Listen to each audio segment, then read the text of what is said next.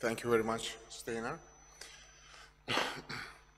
Azerbaijan Mine Action Program was established in 1998 by the decree of the President of Azerbaijan, and the actual operations have been started a year later, back in the year 1998. ANAMA has been implementing a joint program between the government of Azerbaijan and the United Nations Development Program. UNDP were involved from the very beginning, so relationship has remained central in every aspect of the program ever since. The initial aim was to establish a national mine action agency that would have a capacity to deal with the mines present in the areas at the time. But the intent was also to have a national capacity in the country that would be sustainable and would have an ability to scale up rapidly when the situation demanded it.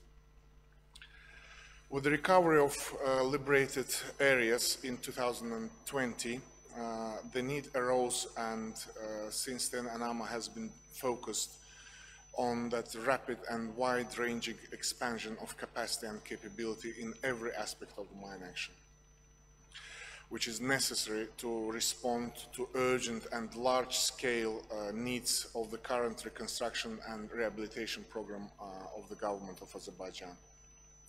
UNDP's role was always and remains one of the capacity development of ANAMA.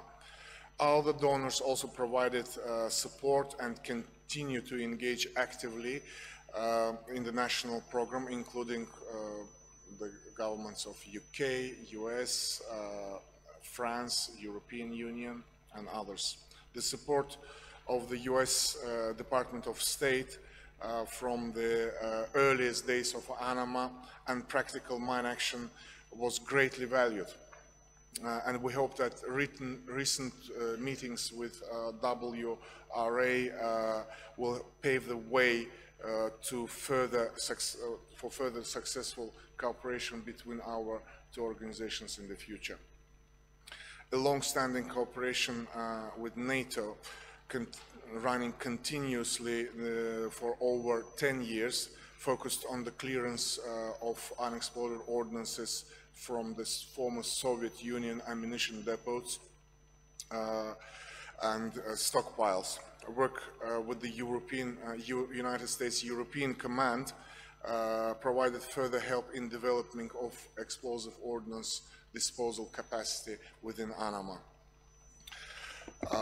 We also think that regional security organizations like OSCE, which are based on comprehensive concept of security, should also be assisting states in addressing the challenges and problems posed by landmines.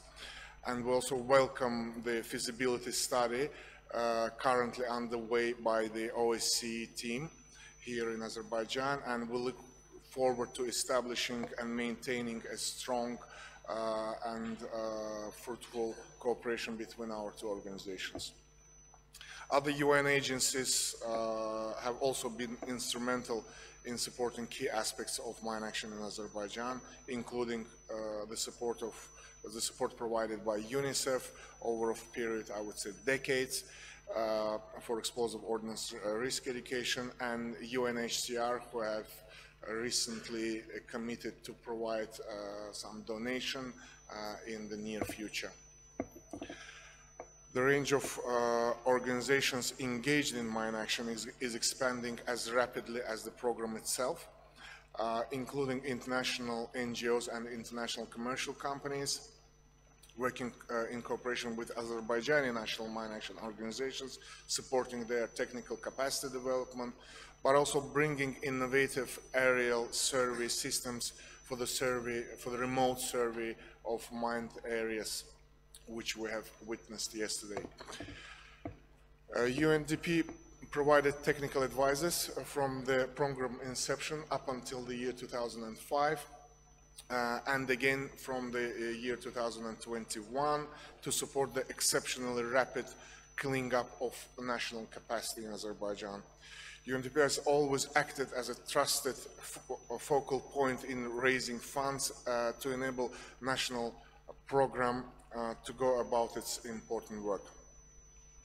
Reflecting essential importance of clear communication and coordination of mine action is to be both efficient and successful in making a real difference to the people of Azerbaijan. After the war, a number of interministerial working groups were established for reconstruction and rehabilitation of the liberated territories. ANAMA provides representatives to sit in almost each of these working groups, highlighting the fundamental importance of mine action to so many aspects of the reconstruction program. That level of engagement across different areas of action is good for coordination and helps to ensure that before any reconstruction and rehabilitation work is done in the liberated territories, and any appropriate and necessary mine action is implemented. There is also a separate working group specifically for humanitarian demining. The members of that working group are the most significant ministers in the country, and this working group is chaired by the ANAMA chairman, Mr. Bugar Suleymanov. ANAMA is the primary coordinating body for humanitarian demining in Azerbaijan, meaning that even the most significant ministers come under ANAMA coordination when it comes to demining. Over the last few months, the national standards have been updated, setting out roles and responsibilities and authorities within the National Mine Action Program, including accreditation, monitoring, and acceptance mechanisms. The standards include establishment of a single, unified reporting and information management system. This is done under the management of ANAMA and in accordance with the decree of the President of Azerbaijan. Priority setting comes directly from the Council of Ministers, which is an indication of seriousness with the mine action is taken and its central importance to the success of wider governmental agencies for reconstruction in the liberated areas. The Cabinet of Ministers is the highest executive body within the government.